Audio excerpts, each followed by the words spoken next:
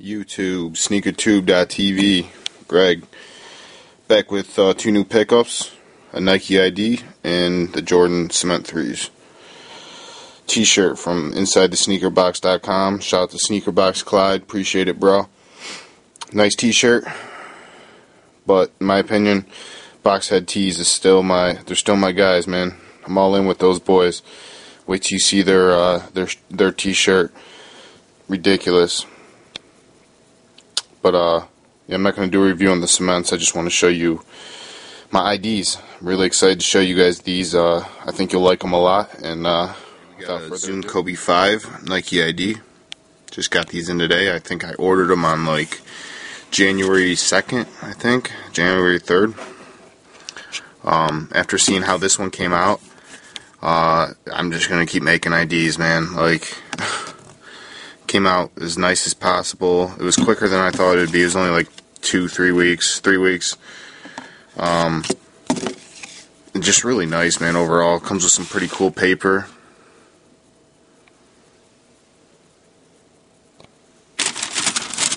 And without further ado, let's get in this shoe. This is Zoom Kobe 5.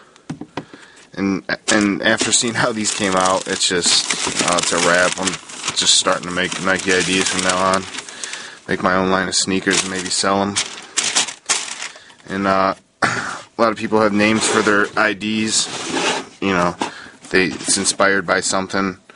Well, these were inspired by the Hardwood Classic LeBrons that I can never seem to get my hands on because Nike never releases them. Got the little G there on the back of the foxing.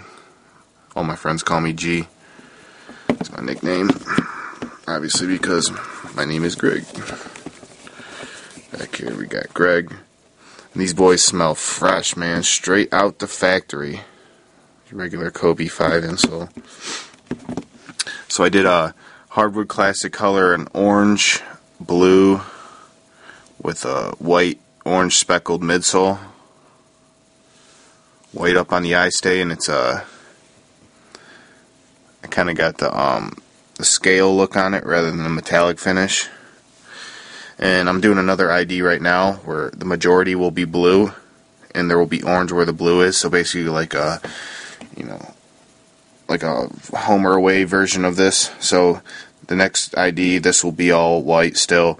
This will be blue and this will be orange. So basically everything will just be flip-flopped except for the white. Got an icy sole on the bottom of it.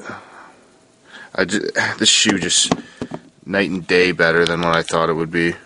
Like, I was expecting a lot, but just to see these in person, just love them.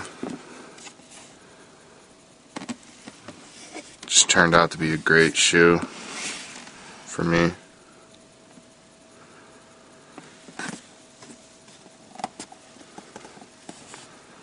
So is my Hardwood Classic Zoom Kobe 5s. And next you'll see all majority blue.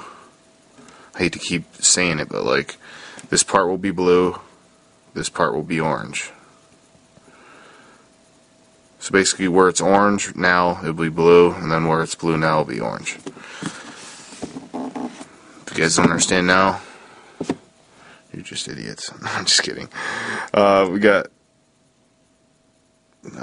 speckled outsole down the middle, and then you got your icy blue tint sole, your orange hit right there, and I got the Kobe pattern on the shoe. I don't know if you can see, you can kind of see it reflecting a little bit. I got the Kobe pattern, the Kobe numbers pattern I should say. I'm just real happy with these. Came out real good in my opinion. So let's say if you guys get a chance, go make a NIKEiD.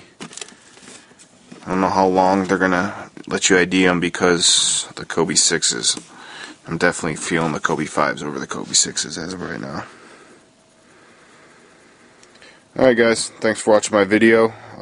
Be on the lookout for Aston Martin pack, Raging Bull pack, and the Royal Foam Posits.